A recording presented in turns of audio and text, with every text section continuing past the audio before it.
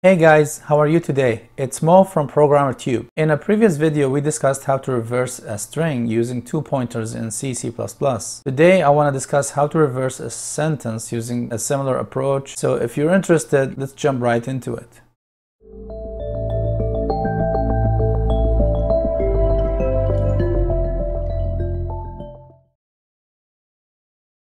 Okay, so if you haven't watched my previous video on how to reverse a string, I recommend that you pause this video and watch that one first because we're going to build on the same code base. So today, this is what we're going to discuss. Is basically, given an example input string like the one on the screen, my name is Mo, we want to write the code to be able to reverse this whole sentence, but maintaining the same words as is. That we're going to take word by word, move the last word to become first and the first word to become last, etc. So my name is Mo is going to read as Mo is name my. I'm not going to go into detailed slides. I'm just going to jump right into the code. So let's get started.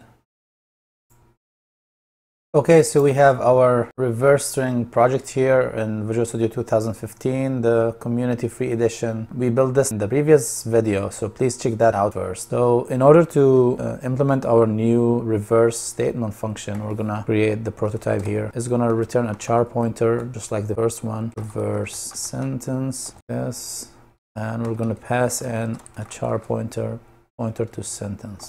So the idea is that, let's say we have this input, my name is Mo. We're gonna actually benefit from the reverse string function. So the technique I'm gonna use here is gonna be that we're gonna reverse each word here, right? We look for space and then reverse each word like this. So it's gonna be my is gonna be reversed into ym, and then name is gonna become, like reversed into eman, and then as is gonna become si, then Mo is gonna become eom. So that's the first iteration. We reverse every single word, and then what's this gonna produce is gonna produce something like this, si eom.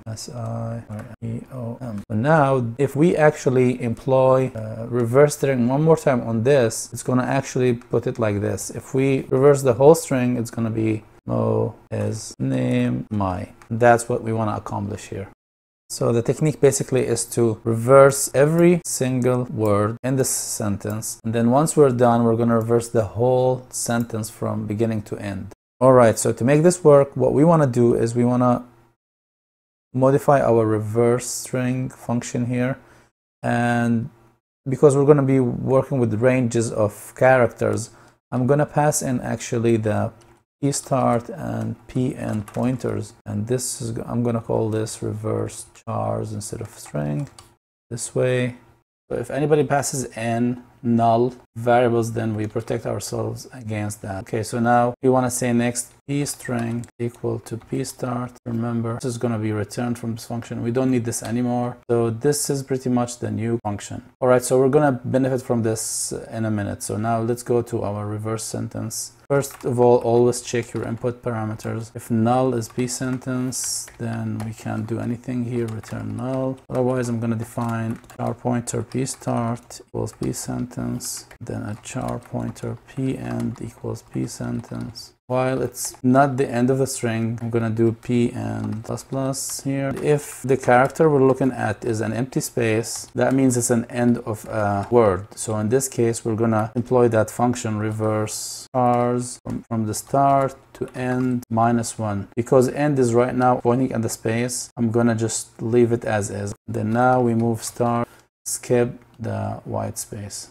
So this reverses actually reverse the word. Okay, so we will continue all the way until we hit the last word, for example here, until the last word here, and if there's no space here, then we're not going to be able to reverse this. So that's why at the end here we're going to say reverse chars anyways one more time from start to end and -1, because it's actually pointing at the null in this case. So reverse last word. Now that we reversed all the words, now we just need to reverse the whole sentence one more time, because remember, this code so far is going to make it look like this, right? This is because we flip every single word. So now we take all this and reverse it using the start here and end here. So we're going to put m here, and then y at the end, right? That's the So how do we do that? Well, we just say reverse the whole sentence and we are done. So we say reverse chars from beginning of sentence. Luckily, p-end is still pointing at the end of the string, so we could do this. All right, so this is pretty much all the code we need. And let's test this out. Here, remember, we just gonna call the new function sentence. So it's the same output. Input is the string that we define here, and output is this function that we call. So to compile and run, hit Ctrl F5, and let me zoom in. As you can see here on the screen, input is my name is Mo, output Mo is my name.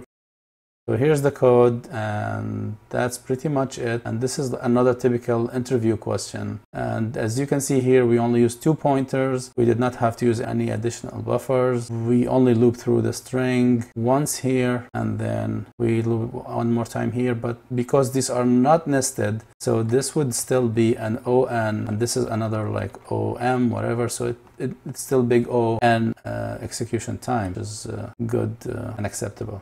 Well, actually, I just noticed that here there's a warning. As you can see here, I forgot we should return from this function our sentence.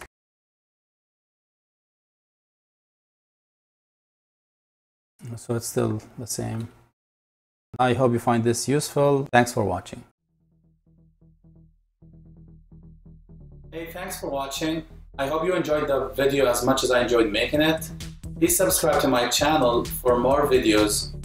If you have a request for a video, leave me a comment. Don't forget to like us on Facebook and follow us on Twitter. And finally, go check out my website, programmertube.com, download the source code, and for more free stuff.